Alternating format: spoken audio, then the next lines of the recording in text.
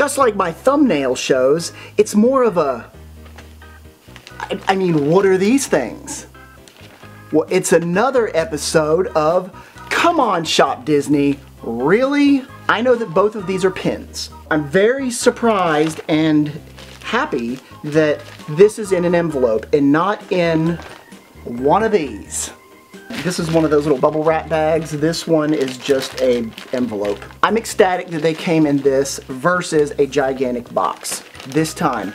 I'm completely floored. I don't know what else to say other than let's get into these. First one is the bubble wrapped package. Now I ordered this on August 15th.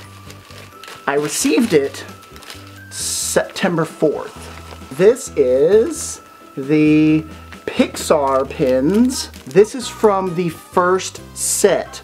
I just don't understand why it took so long. That's a long gestational period for them to get here. These are actually in very good condition. I'm very impressed that they came in this envelope. Thank you so much, Shop Disney. I received the Alien Remix here. This is Anger from Inside Out, and this is Buzz Lightyear from, obviously, Toy Story.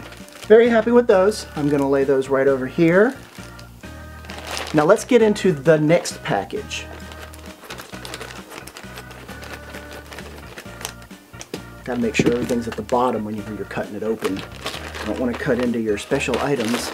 Packing slip, and then we have the Dumbo pins from the Minnie Mouse collection. This is the one that I really wanted. Teia and I have really been getting into Dumbo lately. Are they not just so cute? This cost $20. That's not too shabby because these are really swanky looking pins. And I like how it comes in this little cellophane bag and everything, but they're in good condition. I originally ordered these on August 21st. I didn't receive a tracking number until August 28th, and they were officially delivered on September 4th. It is in good condition. The only thing is that it looks like just because of the way that it was in there with no bubble wrap, it did a little bit of this in the package. There's 3 corners, 1, 2, 3, good shape. Corner up here is dinged in. I'm gonna attribute that to the fact that it's in a non-protective bag. I think it would have done better in this one, but I'm still happy that it wasn't in this type of box where it would have literally been sliding around and banging all over this thing. So thanks, Shop Disney, for finally getting your head on straight about using plastic bags instead of giant boxes. Shop Disney, this is one of the very few times where I can actually say, wow, you did it right.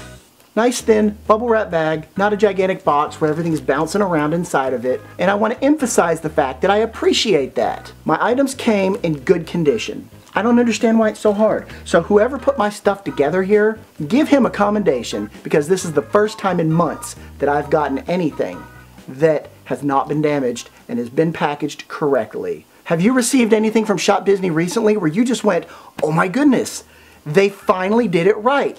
They packaged my items appropriately? Or have you continued to get this size box for something like this? Leave it in the comments below. I'd love to hear your stories. I'm gonna keep writing my little letters to Shop Disney and let them know what's continuing to go on and that I am pleased with the way these ones were packaged. So until then, remember, no capes.